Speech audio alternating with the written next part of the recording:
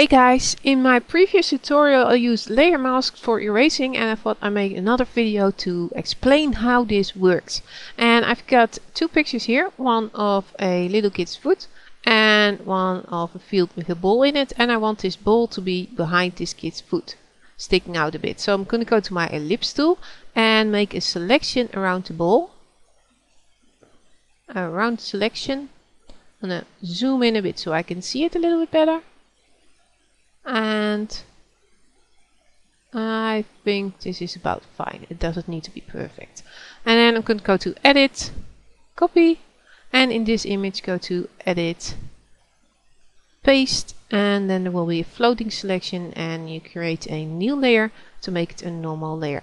Then go to your move tool and I'm going to move this up till about here so it will be sort of sticking out from behind the kid's foot. And then I'm going to use the layer mask to erase part of the ball by right clicking on the pasted layer with the ball in it and clicking on add layer mask, and then I'm gonna take white full opacity and click add, and then there will be a layer mask next to this layer, and that means that it's masking the layer, but currently it's not masking, but we're gonna paint on it, part of it, with black, and then it will be masking the layer and it will look like it has been erased.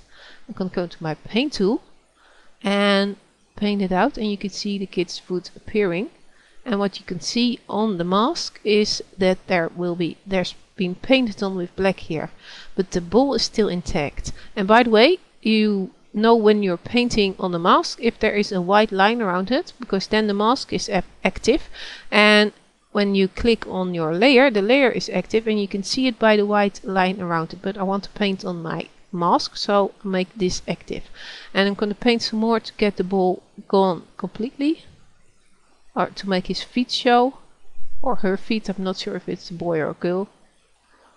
And oh boy, I went too far. And this is not a problem when you're working with a layer mask, because you can just paint it back in with white, make white your foreground color, and I'm going to zoom in a bit and then paint with white where you went too far.